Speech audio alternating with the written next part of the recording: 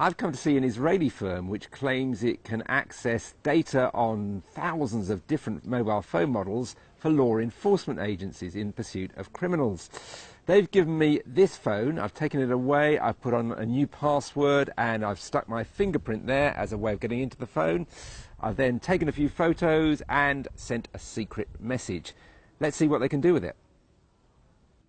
There are a few buttons to press to identify the phone, to disable the lock code. Extraction in progress, it says. And I've just concluded the first step, in which I have obtained access to the phone. And let's look for the pictures. Here are some pictures that you took earlier today. Right, that's my secret flower picture. Yep. I also sent a message. Oh yeah. Meet in the car park, bring the gear. That's a very simple and straightforward access to the data. What we can further do is, using the same technology, operating a slightly different procedure, we can pretty much pull up the whole data that resides on that phone. And we can see here a sample of it where, for example, here the call log has 166 entries. There are 269 chats that were extracted. So just to be clear, this is an example. This is not this phone. This is not this phone, yeah. We did not go through the whole process. The whole process may take us some time. How long would the whole process take? It can be anything between an hour to several hours. Now, I wasn't using more sophisticated messaging services like WhatsApp there. If I'd been using them, would you have been able to get access to that kind of message? Definitely, some of those services will allow extraction of those messages.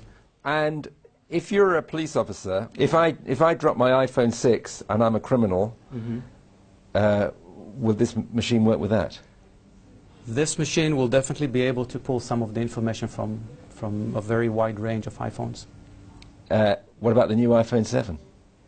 We can definitely extract data from iPhone 7 as well. The question is, what data? What is the situation? What is the situation the device is at any given point in time? But yes. The brand new Android operating system, Nougat, that's supposed to be incredibly secure. You're saying that you could get into phones running that?